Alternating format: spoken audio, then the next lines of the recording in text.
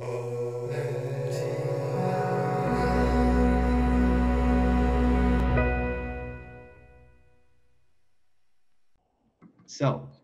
we are super excited to be hosting Bean Kim today to give a talk entitled Interpretability for Everyone. Bean is a staff research scientist at Google Brain. Her research focuses on improving interpretability in machine learning by building interpretability methods for already trained models, or building inherently interpretable models. She spoke at the G20 meeting in Argentina in 2019. Her work, TCAV, has received the UNESCO Netexplo Award, was featured at Google I/O 2019, and in Brian Christian's book on the alignment problem. Bean gave a keynote speech at ECML 2020, and has given tutorials on interpretability at ICML, the University of Toronto, CVPR, and the Lawrence Berkeley National Laboratory. She was co-workshop chair at ICLR 2019, and has been area chair at conferences including NeurIPS, ICML, ICLR, and AISTATS. She received her PhD from MIT. Bean, welcome to Oatmeal. Thank you. Thanks for having me. Really excited to speak at Oatmeal. It's such a great name. So let me full screen. Yeah, as Andrew said, interrupt anytime with questions. I can't really see the questions, so Andrew's going to help me out to, if there's a question, somebody raise your hands and he's going to let me know. All right, so I'm going to talk about work with a lot of awesome people inside and outside of Google on interpretability for everyone. Last couple of years has been amazing for the field of interpretability. There's been a lot more papers, there have been workshops, but most importantly, folks has realized the importance of this topic, which wasn't really the case when I started working on this topic. But I still see this as a drop in the ocean. Unlike supervised problems like classification, where there is a concrete mathematical metric like accuracy that exists while it's not perfect, that exists that you can check your concrete progress on the way, interpretability, you don't really have that mathematical definition. Why? Well, psychologists who's been trying to do that for centuries can give you a better answer, but simply put, you can't really define and express humans in math. So we have this goal somewhere out there that says help users, whether that's helping doctors to diagnose patients better and then use the model more safely, or unbiased model. We don't really have a way to measure that every step on the way. But it's incredibly important as we go that we check that we are going into the right direction and we sail this boat in the right direction. And more importantly, as a community, we're sailing in the same direction together so that we can go somewhere. Without that, we might be circling in one place forever. So this talk, I'm going to talk about one way to ensure that we are making progress. That is, first, we're going to stop this boat and think about where we're going by taking a critical look at existing methods and investigate the tools that we have in our disposal. And then I'm going to introduce a family of methods that are designed to be user and human-centric. And these methods kind of came one after another whenever we stopped and asked ourselves how we can do better. So first, where are we going? Let's focus our discussion on post-training interpretability methods. And what's that? Well, it just means that you have a model and you can't really change the model. Somebody gave you the model and you just have to interpret that. That's the question of interest.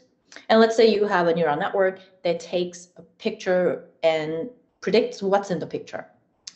So to put that simply, the goal of post-training interpretability method is, given this model, find the evidence of prediction. In other words, why was this a junco bird?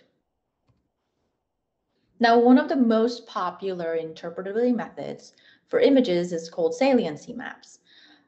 This is using a family of methods that builds something on top of a simple derivative, where derivative is the probability of the prediction with respect to every single pixel. Now, intuitively speaking, this is just you take one pixel and change it by a little bit. And if the probability of the bird changes a lot, that means it's an important pixel, and therefore put a bigger weight.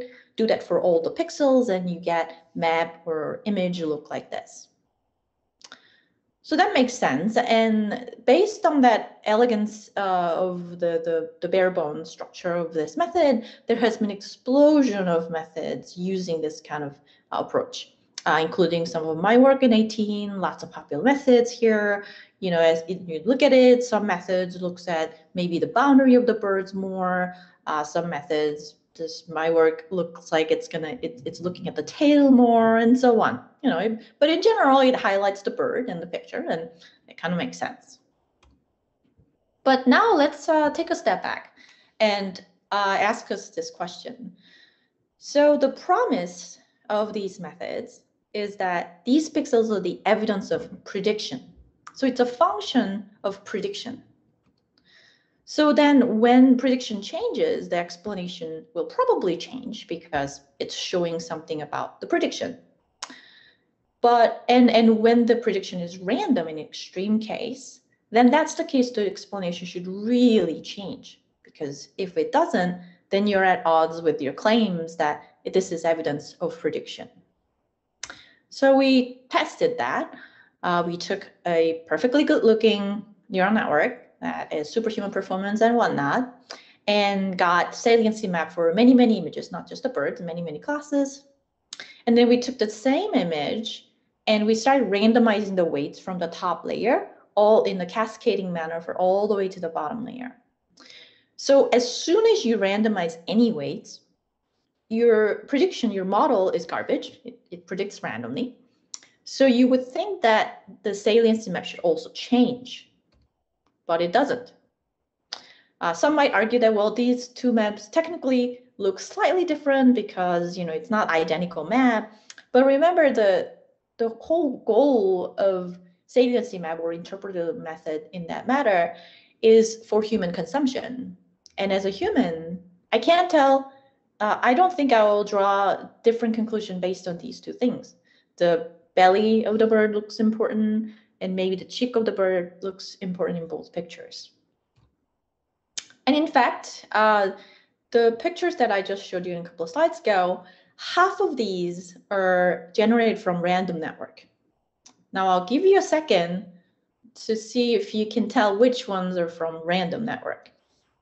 And feel free to say it on the chat, which I can't see, but Andrew will help me if anyone gets it right. I'll be very impressed. So I don't know if anybody answered it, but the answer so we have C and D. D. Sorry. C and D. Okay, so D is correct. There's two more. I think we have A being somewhat frequent, A, B, E. All right. We're getting almost everything. That's right, and that proves my point. So the answer is, and of course you can't tell, answer is B, D, and F are generated from completely random network. Now we did this for many images and for many, many popular methods. Each row is a method, each column is a different, the layer randomized. So although in a cascading manner, so the last column, you're looking at completely random network. And as you can see, a lot of methods, they don't even change, even slightly as we randomize the network. So shocked by this result, we now tried something differently crazy, which is instead of randomizing a trained network, let's train a network with random labels. So first column is a sane network, which is trained with true labels. Second row is random labels. Now the random labels, the network with random labels, it never learned what digit 0 means. But for some methods, as you can see, it kind of looks like it might have learned digit 0, which is misleading. So since this work is published a couple of years ago, I've seen reviewers asking new methods, whether they have run this test or not, and I've seen many authors ended up having to run this method. There has been a number of methods that ensures passing this test by construction, and the folks came up with new sort of better tests, which is all great. But how did we get here? there has been many years where a lot of people, including myself, worked on these methods, thinking like, yeah, this is promising direction. What I think might have happened, one of the factors is the confirmation bias, which is something that I encounter over and over again in my work. What might have happened is people expected to see a bird in that picture, the map, and they saw a bird and they liked it because that's what they expected to see, and they confirmed their suspicion. And this is such a strong effect that I think it's one of the most important things that we have to pay attention to whenever we're designing interpretability methods. And also remember, this is just a start. This is a pretty low bar test. We really should have been passing this test like many years ago. What we need is to come up with many different tests, many better tests that could, so that we can hold these methods to high standards, and they have to pass all these more smarter tests. Some of these methods, however, are shown in their paper that it meets that final goal to help users, and they show the actual application and use of these methods. So I think there's something in these methods that could help humans. We just don't know what they are. And so we need to study more what they are so that we can get more of it. All right, let's move on. So with that in mind, let's think about how we can do better, where I introduce new set of family of methods. So let's again focus our attention to post-training explanations, where you will again have a model, and your goal is to, let's say your model predicts whether this is going to be popular pizza or not. Your question is, why was this popular pizza? Now let's take that saliency map that we just talked about and use this to help us to think about what do we really want to ask to the model. So as I squint at this picture of a popular pizza saliency map, I noticed that there's some tomato and maybe the crust is highlighted, but I'm not quite sure which one's more brighter. It makes sense that tomatoes toppings are important. The crispy crust is the heart of the pizza, good pizza, but I don't know which one.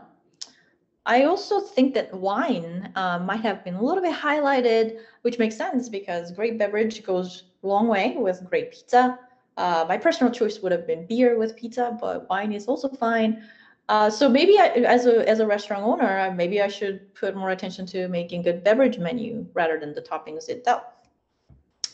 Is it true for only this picture or all the pizza pictures? Because that's really important for me to make a decision whether to focus on toppings or the beverage. The problem is that you can't really express these concepts as pixels, especially especially across many pizza pictures. If you had these concepts that we just thought about, tomato and crust, at training time, that you can use saliency map, but you didn't. I just came up with them after I trained the model. It just came to me only then.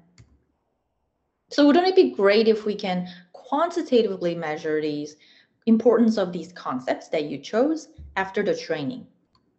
And that's what we did with TCAV, testing with concept activation vectors, where we provide quantitative explanation of concepts like gender or race, whatever you chose, that is important and tell you how important they are for the prediction, even if that concept wasn't part of training. So in this case, our question is, which topping was important for this popular pizza image classifier? Let's switch that a little bit to ask a different the zebra question to tell you a little bit about how this works. So now the question is, how important was the stripes concept to this zebra image classifier? First and foremost question you might have is, okay, well, concepts, that sounds good, but what is it? How do you even express this in neural network? To express concept in neural network, we do the simplest possible thing. We learn a vector that represents it, and we call it concept activation vector, or CAV. To learn CAV, you need a couple of ingredients. First, you need examples of concepts, in this case, pictures of stripes, and you see some random images. Then you have the network that you want to investigate, and you have access to their activations, the internal tensors. Once you have these, you pipe in these images into the network, and you train a linear classifier that separates random image activations from concept image activations. And you have this vector that is orthogonal to the decision boundary, which we call the CAV, and then you're done.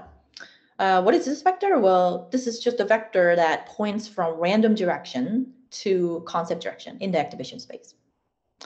And this is not a new idea. This has been well studied, widely applied in the community, as most of you know. So cool. So we have this vector at our hands. What are we going to do? Well, how do we use this to get that quantitative measure, or the TCAV score? It's also pretty simple. What we're going to do is take, similar to saliency map, where we change the pixel slightly to get that sensitivity of the prediction, we're going to do the similar thing with this concept vector instead. So what this means is conceptually, what it means is we're going to take this vector and change it ever so slightly and see how much the prediction changes. If the prediction changes a lot, that means it's an important concept. If it doesn't, it's not an important concept. Very well, it's basically just getting directional derivative. We do this for many, many zebra pictures. And after all, you count the number of zebra pictures that gave you positive directional derivative. And you can change this definition of TCAV score to have an inequality, or maybe it's just count the signs and whatnot, whatever that fits your bill in your application. So that's cool, but how do you know this CAV is legit? Like the high dimensional space, funky things happen, weird, unintuitive things happen. How do we know this is legit? So let's talk about that. How can we do better? How do we know that this is legit? The goal is quantitatively guarding ourselves against spurious CAV. In other words, how do we know that this was just by luck? There's lots of different ways. Here's one way to do it. Remember, we trained that CAV against many random set of images. Now, because they're random, you can train many, many CAVs using many, many different sets of random images as many times as you want. From each of those CAVs, you can get a TCAV score for a target, the zebra. Then you have many, many TCAV scores for one target using one set of concepts. And you can view this TCAV scores as a sample from a particular distribution. And you can compare that distribution with TCAV score with random CAVs, where random CAVs are replacing the concept images with random images. And you can do statistical testing between these two distributions and make sure that these two distributions are statistically significantly different. And only then we use those concepts to draw our conclusions. If there's a concept that user wanted to try, but it didn't pass this test, then we simply say, sorry, your concept that you had in mind doesn't exist in this model, try again. So we're going to look at some results, some subset of results. We tried this concept on many different sets of concepts, color, red, yellow, blue, green, race, and objects. So for fire engine, we get high red and high green because a lot of fire engines are apparently sitting on a grassy field. And that makes sense, unless you're from Canberra, Australia. In Canberra, Australia, fire engines are yellow. And there's a really good reason why they should be yellow actually everywhere, because you can see it better at night, which might be important. So it shows that this model might have a geographical bias. And of course, there are other terrible biases that this model is known to have, and we can now quantitatively confirm those biases. This model has been applied to language model and many others at Google. Here, for example, Ben Hutchinson's work applied this to online comment classifier, toxic or non-toxic, and he tested whether LGBT concept has been properly classified after unbiasing the model, confirming that unbiasing technique, particular technique that this team used, was working. We got really excited and we took this to doctors who can diagnose diabetic retinopathy. Diabetic retinopathy, or DR, is treatable but life-threatening conditions. There's a model published that can predict this DR score with 85% accuracy. So the natural question is whether the concepts that the machine learning model is using is similar or different from diagnostic concepts that human doctors used and trained to use.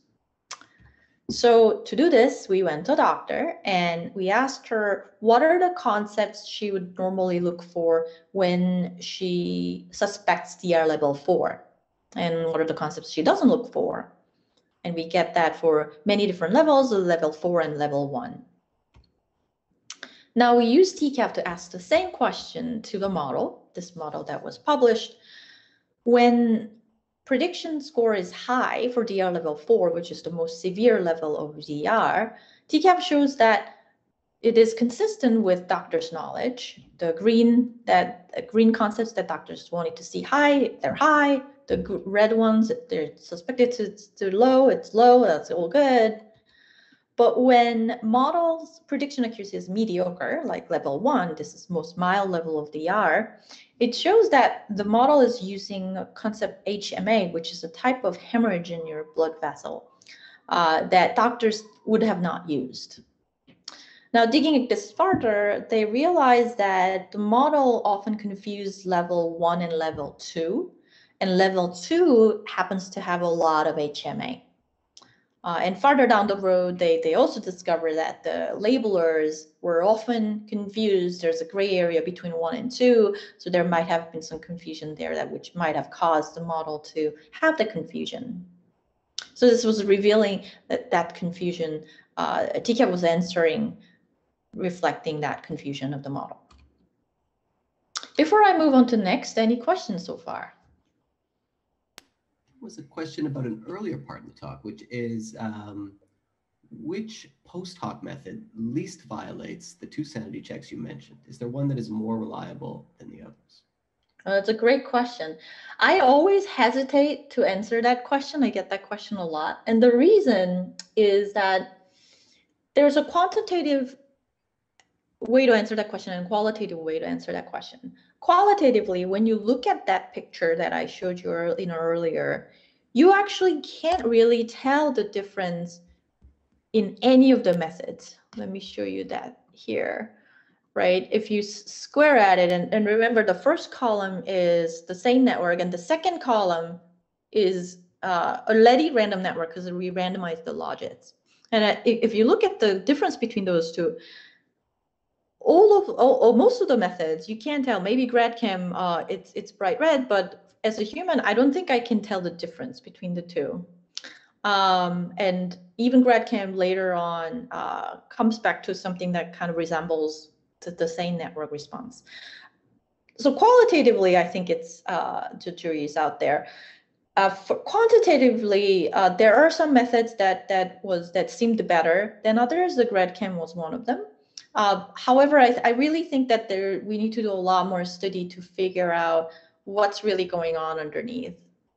There's a follow-up work that we published this year in Europe with Julius again, where we ran large-scale human experiments and show people these salience maps where the models have some bugs in them. So for example, the model had random labels or model had some significant distributional shifts.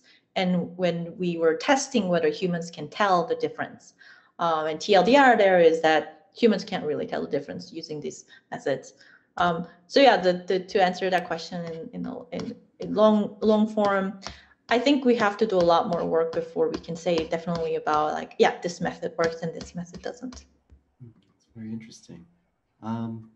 Question from Yan. I'm gonna unmute Yan. I'm gonna assume that he wants to be unmuted, but I'm not 100% sure of that assumption. Just happen to know him. And just remind, if people do want to ask the question in their own voice, to please raise the hand. And I'm going to unmute you. I'm sorry if you don't actually ask the questions. Yeah, thanks. Great. I was wondering how this works. I just wondered like how you, so like in the zebra image and the zebra example, it seemed pretty easy to, well, to just dig up a couple of pictures of stripes. But it seems like that in the retinopathy example, you actually need to have like pretty fine-grained labels. You first need humans to kind of label every image, saying like kind of which pathological concept can be found in this image, right? So so I wondered kind of like how exactly you you created the calves for this retinopathy example. Yeah, sure. I think that might be really good segue to my next part, but let me answer a little bit. I think you might be on the doctor's case. We were fortunate enough to have access to those doctors. And if you're asking whether we like zoomed into particular parts to get that fine grain label, no, we didn't. We just used the same picture with this full scale to create the calves. For the next part of my talk, I'm going to talk about how you might be able to do this automatically without having to have any human labels. Did I answer your question, or? Yeah, thanks. So basically, that you said that it turns out that, like, by and large, the model uses the same concepts as human doctors, but also you kind of only gave it these concepts that you kind of already knew were relevant, right? And if you had some kind of automatic way to discover concepts, like concept discovery, you might end up with very different concepts, actually, right? Yes. And that's something that I continue to explore, and something really interesting. So you're completely right. By giving these concepts that we already know, we're kind of reflecting, we're only testing the ones we know, right? Which is useful, but perhaps less interesting. Going forward, we looked at how to automatically do it, and we are continuously working on, can we discover a concept that just simply didn't exist to humans? So I'm working on with neuroscientists, and also like on black hole data to see if that's ever possible. There's a really difficult question though for that. Like, if it doesn't exist, if it didn't exist for humans, when we see it, would we know it? Chances are that we may not even know it's new because it's too new. So a lot of interesting questions there. Yeah, thanks. Very cool. Should we take one more and then maybe move on? Sure. So I'm going to, there's a few questions, but we'll save them for the rest. Mike, who has a question, I'm going to allow you to unmute right now. Hi, Bean. Thanks for the talk. It's really fun. I hadn't heard about TCAV before. It's a really neat method. I think I'd like to understand the counterfactual for the fire engines. So just to kind of check that the concepts it's learning are the concepts we think it's learning on the TCAV CAV side. If I were to retrain the model, but remove all the fire engines that weren't from Canberra, does the relationship you pointed out switch around? So for example, it'd only be yellow, green. Like, have you done these kinds of counterfactual sanity checks that I really like from the first part of the talk? That's a great idea, but pretty labor intensive. So we have not done that. However, later in the talk, we also made this TCAV work causal, and we called it cake. That's work with Amir and Yuri Sharit, who's an expert in causal inference. So we tried to. There we just built a generated model to test that. But here in TCAV work particular, we did not test. Oh, you know what? Actually, so the one experiment that we did in the paper, which I'm very proud of, but it takes too long to explain, so I omitted it here. We actually set up a data set where we know which concept is important, because we made up the data set and we can arbitrarily change the distribution. There we confirm that the TCAV is doing the expected thing, which is exactly what you said, but in this slightly different setting. So yes. Great, thank you. Right. Okay, so let's talk about the next one. Automatically. Yes. So as folks pointed out, what if you don't have concepts? We don't have access to doctors. Can we automate this? And the answer is yes, to some extent for images. This is work with Amirata, who's a PhD student at Stanford. The setup here, as expected, is you have the trained network, but you don't have examples for concepts. Maybe you don't know what concepts to test, or you do have concepts to test, but maybe you don't have examples. So this work is actually one of those papers where simple things kind of worked out together beautifully, and we were kind of surprised that this kind of the joining of these well-known methods gave us what we wanted. What we did is, first we took training examples and we used superpixel methods on same image multiple times to segment that images.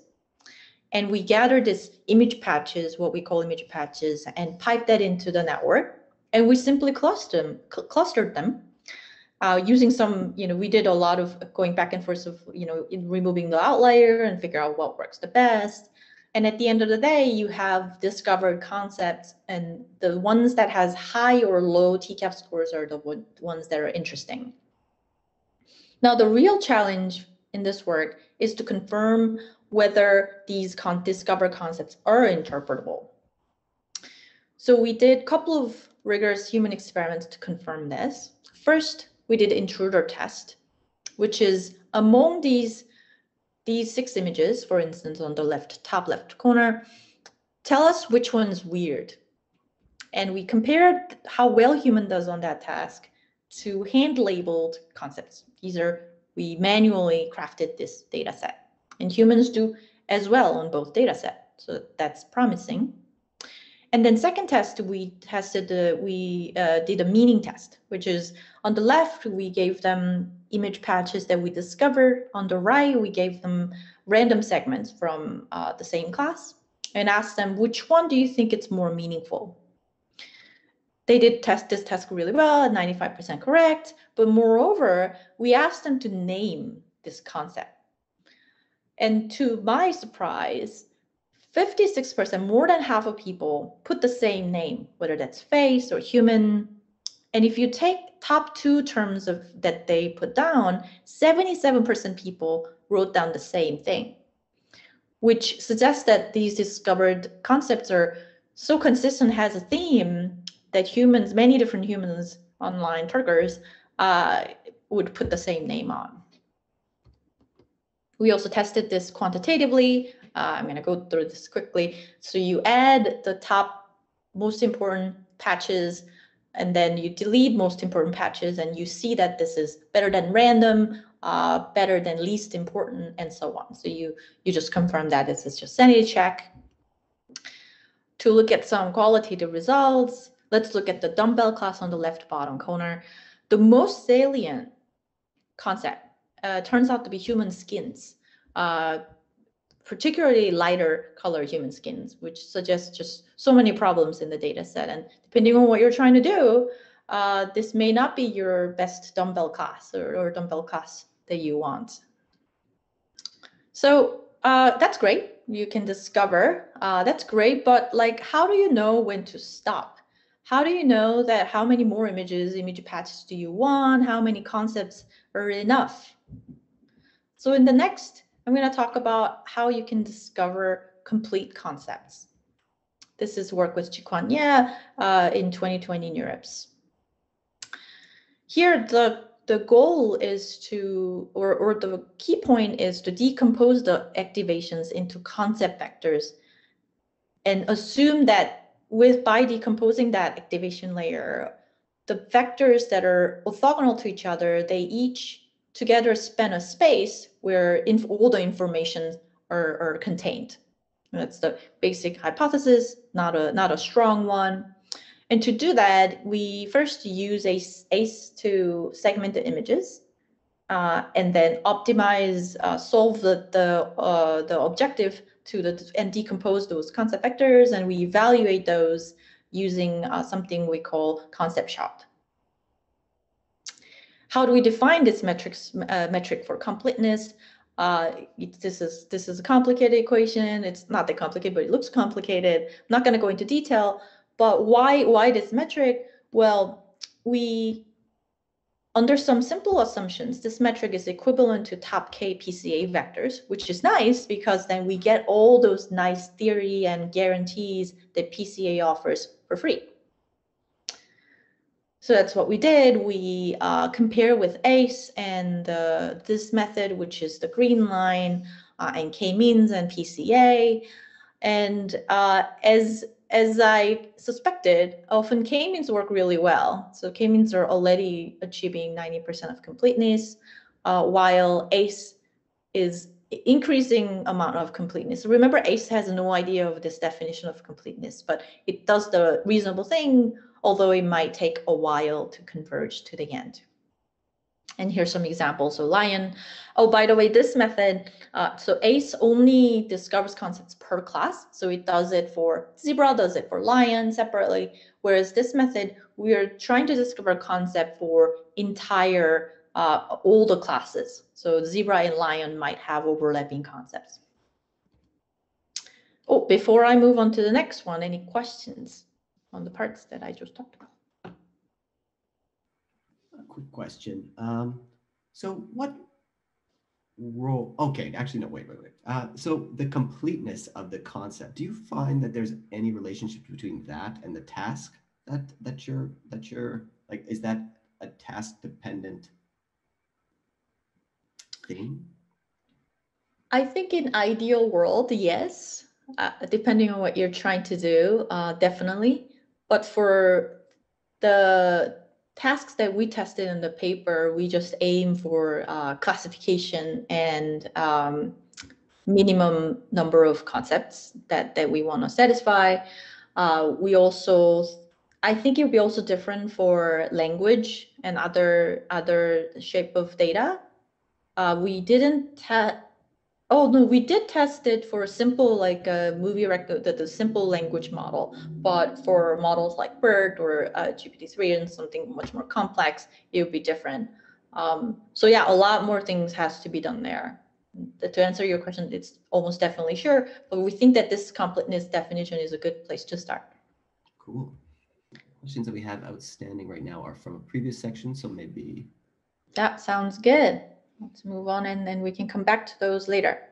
So great. So we talked about so far post-training interpretability methods. You have a model, you can't change the model. But what if you can change the model? What if you have the labels for concepts? For example, zebra, you know the trees are important, 30%, stripes are important. Well, actually, what you know here is that in zebra, you have concept labels, so trees and stripes and lions. What if you build a model from scratch using that concept data? So that's what we do here. This is work with wonderful people from Stanford, this year at ICML. I just talked about that. So you do that and you only need concept labels at the training time, not the test time, right? The first thing to check when you build a model from scratch, a lot of people ask, is there a performance trade-off between interpretability and the prediction or performance? In my experience and from many others, there is no inherent trade-off. And we're not talking about simple comparing linear models to neural network. We're talking about building the right structure and iterating over that structure over and over again until you achieve both. So assuming that you are willing to put decent amount of work, I haven't seen the performance difference. So anyway, we checked that. Is there performance impacted? The answer is no. 3 different ways to train these concept bottleneck models. We did not see much change in error. Why are we doing this? This is particularly useful when you want to interact or control the model. So for instance, you don't want the trees and lions to influence the prediction of zebra, which makes sense. Then you can kind of zero out that neuron, and for that you kind of remove the information of trees and lion that would eventually contribute to the prediction. And you can imagine if you have a medical application, a doctor might say, oh, that symptom is not a causal relationship, or should not contribute to the diagnosis. and you can control the model in that way. And so we did exactly that with the medical data set, arthritis data set, where we have the ground truth concept labels, and we take that as if doctors wanted to interrupt with that right concept that they tagged, and doing so showed us that we can improve the model's performance quite a bit. So I'm going to go to next, the causal models. Before that, really quickly, if anybody has questions. I don't think there are any questions yet, but all right. in this section. Let's move on. So what about causality? Of course, whenever you can, you want to make things properly causal. So that's what we did. This is work with Yash, Amir, and Uri. The basic idea is, again, pretty simple. You know the ATE, average treatment effect. We did the same thing, but except doing the dual operations on concepts. So what does that mean intuitively? Let's say you have a picture and you have a gender prediction classifier. You're calculating the difference expected prediction when the picture has glasses on and when picture doesn't have a glasses on. And of course, how do you get this picture? We train a generative model. We propose two different ways to use this generative VAE. One where you only use the decoder. So you sample the Z, the latent dimension, and test and generate images in that way with concept on and off, so that you can test sort of general distribution. In a second case, you can also use the encoder and decoder so that you can input a particular image in the encoder, get the Z that way, and flip the concept in the decoder and get the final image. These are just ideas that we had that we thought reasonable to try, and we did. One worked better than others. To test whether this worked or not, we made up a data set where we put an object, copy and pasted an object in the middle of a scenery. So for instance, in the bottom, we pasted like a dog in the middle of a bathroom, so that we can completely control the distribution of concepts for each class. And it turns out that decoder cake, only using the decoder, closely followed the ground truth cake, which was very encouraging. So here's some summary. We talked about TCAV and friends for CAV testing, discovery, concept completeness, concept bottleneck models, and causal TCAV. I was thrilled to see responses inside of academia of folks used for medical applications, like here, Carrie Kai used it for doctors to search and sort images, cancer images, using the concept that they're familiar with. And that showed that these gave some confidence doctors, or made this tool more useful per se. TCAV has been applied to radiology, breast cancer, and electric health record data too.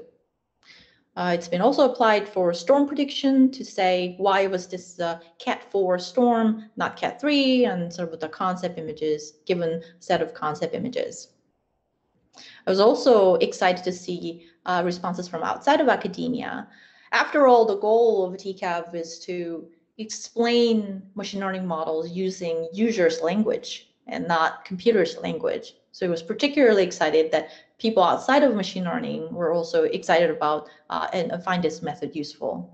So Sundar talked about this and some of the cases that we use at Google I/O 19, and UNESCO award was also given to this, and one of the 10, so selected as one of 10 cutting edge digital innovations with potential for fun and lasting impact. We hope to live up to that promise. So lastly but not least, let's talk about how we can do better. The limitations of TCAV. Concepts has to be expressible using examples. If something you cannot express as example using a set of examples, then this is a remaining question. We don't know how to solve this yet. We don't have names for these concepts. So perhaps we can co-train a language model, something that I think should be possible, and put a name on it, but we don't have the name yet. So in image case, it's nice because we can just scan the discover a concept and kind of get the idea, but in language, it might take more time, and that's more fatigue for humans, and so on. There's been almost surely a gap between how humans perceive a concept versus how the network does. Perhaps some correlation.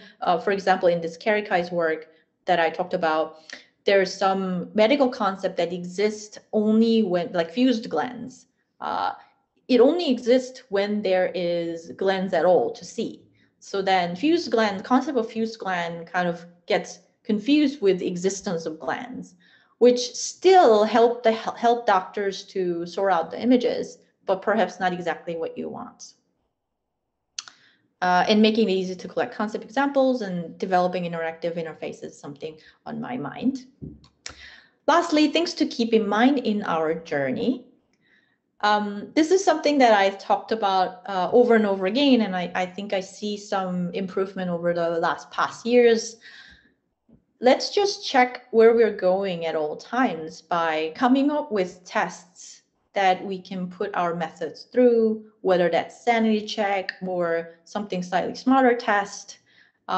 We made a data set called benchmarking attribution methods for images, where we create this data set where you can completely control the distribution of how many dogs appear in the bathroom versus how many backpacks appear in the bamboo tree, and so on, so that you can verify and validate your method. And here's open sourced. And let's always remember, humans are biased and irrational. That's a feature, not a bug.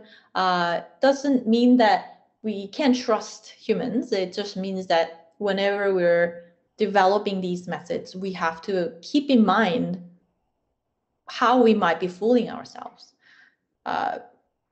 Really good book, if you're looking for a book, it's Undoing Project, that describes a lot of biases, all sorts of things. Even folks like you guys who are very computationally minded might fall into lots of number tricks that you just can't deny that you're seeing. It's like an illusion. You cannot see it and make that wrong conclusion. So highly recommend Undoing Project. Thinking about HCI questions is super important. I keep emphasizing that we need more designing interaction between humans and machines, how these explanations are exchanged and how humans use them. We need to do a lot more studies to use this right. And let's keep checking that if we're going to the right direction as we go and as a community. With that, I'm happy to take more questions. Well, first of all, thank you so much for your talk. Very, very interesting, thought-provoking. There's a question from Zora that is quite interesting. It's going back a little ways, but when you were talking about sort of the new concepts, so how, I guess it would be sort of this discovery process, true discovery, which would be something that a human doesn't know about yet. Zora asks, is there a way to do a combination, exploit the concept we have and explore the new ones we might not know? I'm interested in your thoughts on that. Oh, that's a really interesting idea. I don't think I thought about that a lot. You know what? I think what you can probably do is seed your discovery with concepts you already know. For example, this is probably one of many ideas. Like you can try the ACE method with the existing concepts. And then what you might find is you had this striped concept. You thought it was one striped concept, but maybe you'll learn that, oh, there's a striped t-shirt concept, and then there's a striped nature concept, like zebra, the stripes that occurs in nature. So you might be able to find fine-grained concepts.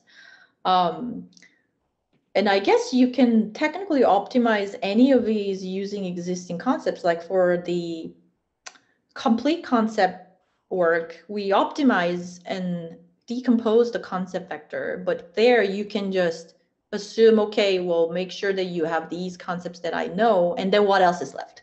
So you can just simply plug that in your optimization. Yeah, that's an interesting question. Thank you so much.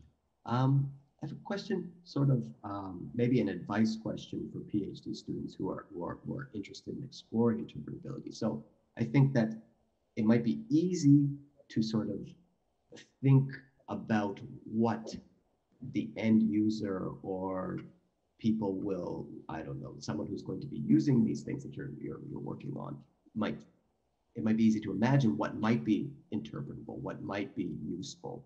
Do you have any advice for PhD students who sort of want to have that be guided by an actual practitioner or someone who is going to use these tools? Oh, that's a great question. I'll give you a really honest answer. I tried this as a PhD student to get an access to actual practitioners. It was incredibly hard. The domain that I work in was rescue, personal rescue missions, and it was just like sensitive data, and I was never getting data. So what I saw useful and perhaps easier to get that access is to do industry internships. And once you, like, I had many interns. This work that I presented, most of them were my interns or interns that I co-hosted. We got great insights from actual product teams. There are many product teams who are using TCAV, and they tell us what doesn't work, like what they want. They tell us we need more actionable insights, and here are a list of actionable insights that you can give us. And that guides my research in a great deal. And that's one of the reasons I really like working here. So I would try that route. Perhaps if your faculty has better, like less sensitive domain that you have access to experts, that would be good. But even then, like experts might be expensive. So yeah, that would be my go-to. I have a question from an anonymous attendee. Why is it that the saliency methods still seem to highly divert when the network is random? Does this reflect something about the natural biases of CNNs that is sensitive to changes in edges? Yeah, so it might. What I think it might be doing. So there's a number of work, by the way, around the same time that showed similar things. Like the deep image prior work that came out roughly the same year showed that if you just don't train a network and it in the CNN, pipe in the images, collect activations, it turns out that activation alone is already really good feature extractor, that you can classify a lot of things using that basically randomly projected vectors. I think that might be something that might be going on here too, where it might be showing you some features that might have been used to the classifier. But the argument here is that then that shouldn't be evidence of prediction. It's not about prediction, it's about the data. And in fact, this may be sidestepping a little bit, like if the information bottleneck paper that came out last year, or 2 years ago, also talks about this notion of the closer to the input layer you are, the more information about the image that you have or the input data you have, and it slowly gets forgotten as you get closer to the prediction layer. It actually can completely forgotten, and you can measure this with the mutual information. And I think this all says that there's some information about input, there's some feature extraction going on, and then finally the prediction happens. But propagating this all the way back to input image is a really challenging task. Thank you. Just remind people that if you do want to ask the question yourself, please raise your hand. It should be down at the bottom of your interface.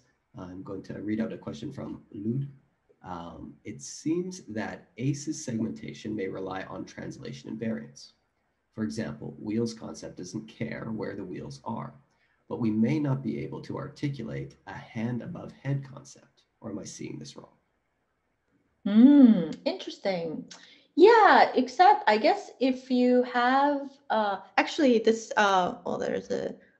maybe so there's a class that we learned that showed a let me see if I can actually quickly share this, because I find this fun. So when this thing. So can you see my screen? Okay, so in this Jinrikisha, it's like a human cart. I don't know if I'm saying that right. Always shows human who is in the cart as a concept, and I find that stunning because but either way, to answer your question, in this concept, it actually gets the head above the body all the time because that's just what it sees in the natural images. And in that case, I think that bakes into the segments.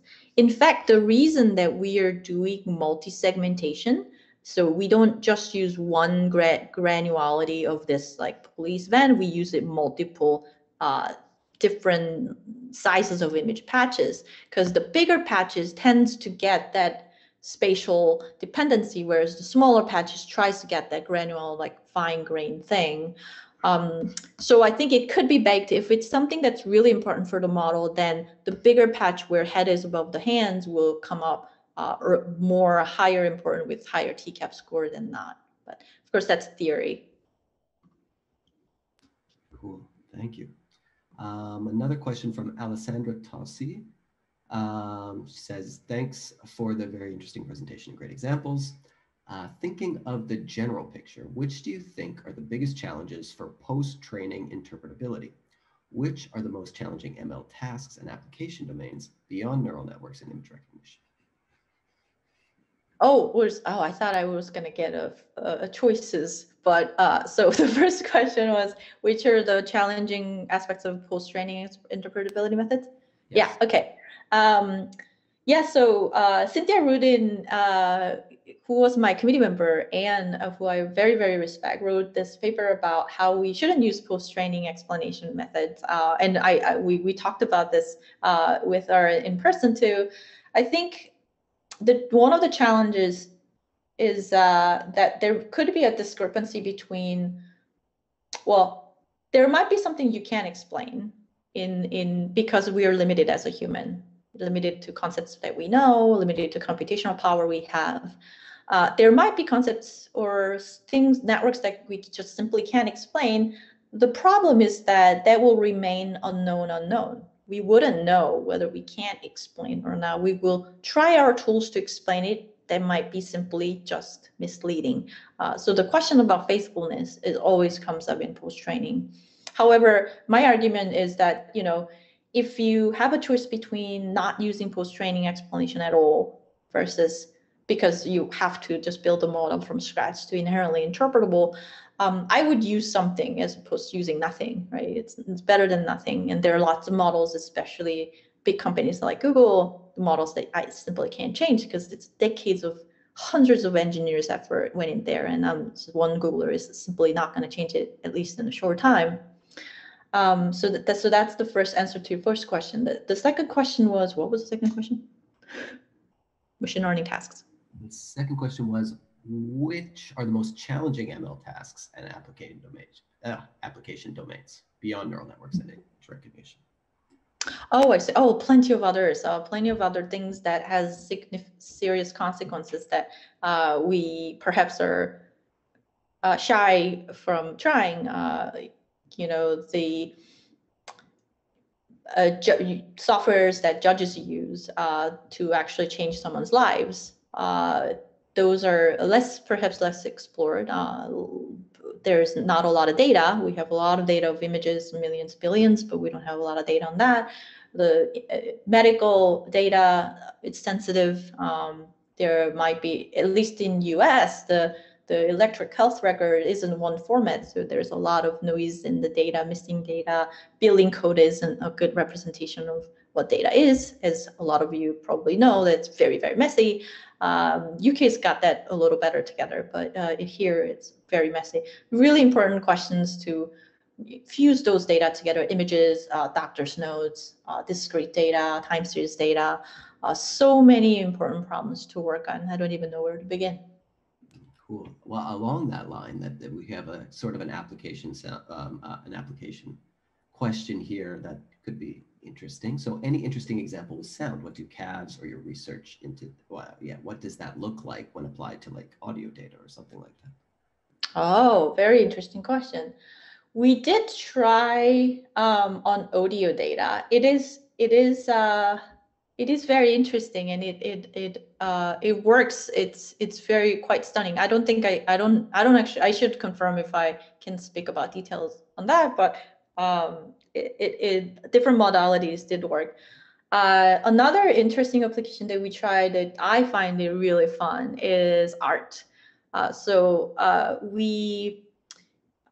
we did is we asked artists, or specifically photographers, to collect their notion of calm pictures or peaceful pictures, or as vague as my father. And we were able to use really simple GoogleNet or MobileNet, which is pretty simple and now a couple of years old. Even using those simple neural network, we were able to capture that notion of my father, very subjective, but somehow it worked a lot better than I could ever imagine. So that was really fascinating to me. Also, the medical examples and people who just use this methods that I've never talked to, lots of them used in all sorts of medical explanations. Like I talked about breast cancer, radiology, but there's a lot more, like the health record. I think I saw some, just like pathology. Those are really particularly exciting to me because those are the crowd that I wanted to get to by using this method, so that the folks who doesn't know computer science can start interpreting and using this powerful tool called machine learning. It's really interesting. I really like that example of art. I mean, it's something I've always wondered about, like what are sort of the tools, for lack of a better term, behind, let's say, composition or narrative and things like this. What are the elements beyond the words that are used in a story, or the brush strokes on a painting that are actually conveying some emotional response from us, or something along those lines. Yeah, totally. Yeah, art is something that I've loved to explore more. It's just a lot of fun, like hand drawing and art. Can we learn concepts from classical art, like compare Van Gogh with somebody, and we might find something surprising. Who knows? Yeah, that's cool. Maybe we'll take one last question from Sid. Sid has a few questions.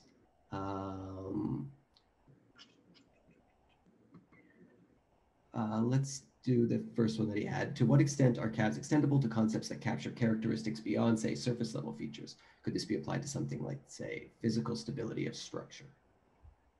Oh, super interesting. This reminds me of that work by Josh Tenenbaum, and I think who was the first author? So it was what's called intuitive physics. What they did is they took videos, I think it might have been pictures or videos of like structures that build on top of each other, like blocks, and they trained a Bayesian network to predict whether this is gonna, if I hit the table, will it collapse or will it not? And the answer, if I remember correctly, was yes, you can actually predict this. So based on that work, which is a couple of years ago, I think you probably can. Something about stable structure, I think maybe it's a form of like triangle as opposed to upside down triangle-ness would be extracted to do that. Other surface level, but I think there's definitely limitation of visualness of these concepts. If you, or in language, something had to be distinguishable, something had to be there, like something a lot more abstract, like love, I talked about as an example. I don't know how CAV would capture that. That's very interesting. Thank you so much. I think we're going to have to end it there and move on to our next meeting. But on behalf of everyone who attended today, thank you so much for the talk. All right. Thanks for having me. This has been great. It was our pleasure. And thanks to all the attendees who came out today. It was a really good turnout and great questions. All right. Bye. Or should I go? Yeah, exactly. So, Oatmeal people and Bean, you can now, I believe, join the other link, and we should have our group chat set up there. Thanks, everyone.